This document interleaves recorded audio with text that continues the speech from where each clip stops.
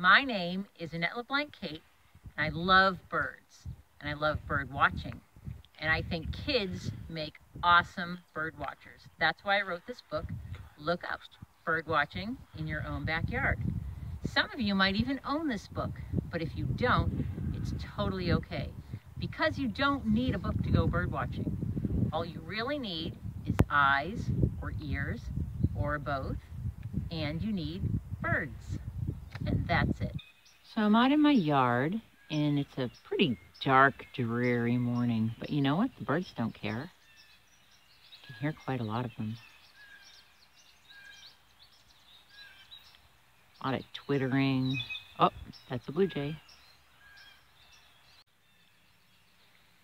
There's a white-throated sparrow right behind me. I know I can't show it to you, but I just heard it making a cute little noise. I hear a lot of birds. I'm really looking for a robin, though. I almost always see robins out in my front yard, but not today. I mean, why am I looking for robins anyway?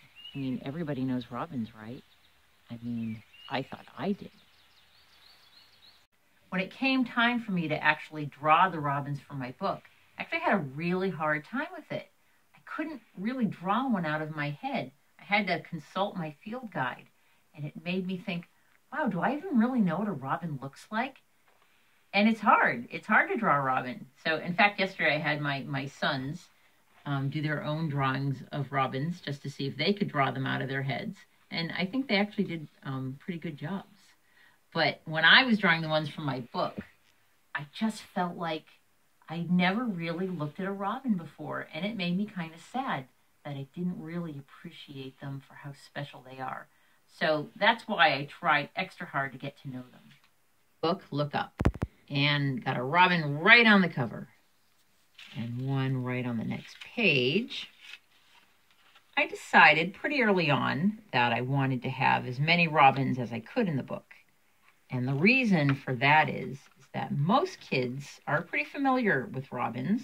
Most kids can see them, you know, pretty much any time of the year, either in their own yards, or at school, or at a park.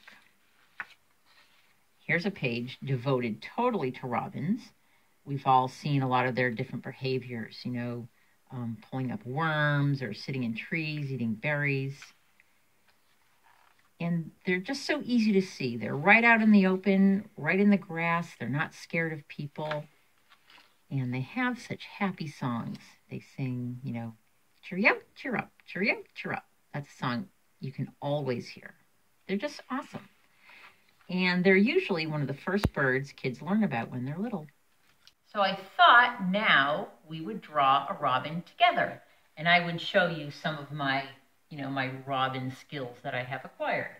So when I draw, I usually start with pencil in case I make any mistakes, when I'm going.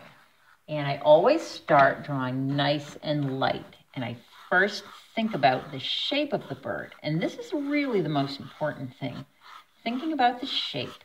And a robin has kind of a big head. It's a little flat on top. And I'm going to draw it with its bill kind of pointed up. Its head sort of tilted, as if it's running along my yard looking for worms. And speaking of worms, its little tummy is filled with all the worms it has eaten in my yard. And it's got a fairly long tail and fairly long wings too. And if you watch a robin, a lot of times the wings are held sort of low, not folded along its back like a lot of birds.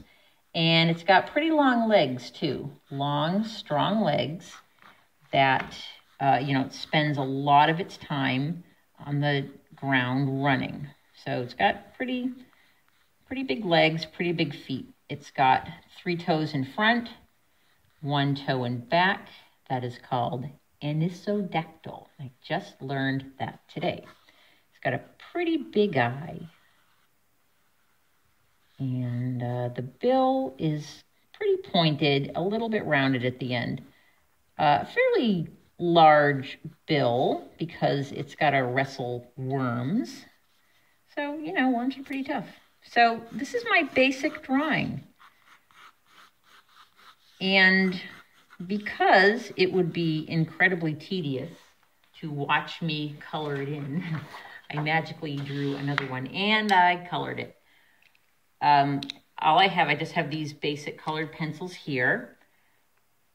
The robin, its head is darker than its body, and it's got these little bits of white around its eye. And another important detail, it's white underneath its chin. And its tummy is this really nice kind of orangey reddy brown. And whenever I do a bird, I like to give it a little bit of habitat. And its habitat is my lawn. So here he is. So what I think bird watching is all about is learning to really observe and see all the little differences between birds that make each bird special. You know, things like their bills and their feet and their colors and their feathers and the stuff they do. Really learning to pay attention to all that. So I think I'm going to make some more videos, and maybe we'll talk about some other birds. And I hope you tune in. And right now, I'm going to go look for some more robins and maybe even draw them. And I hope you do too. Okay, bye.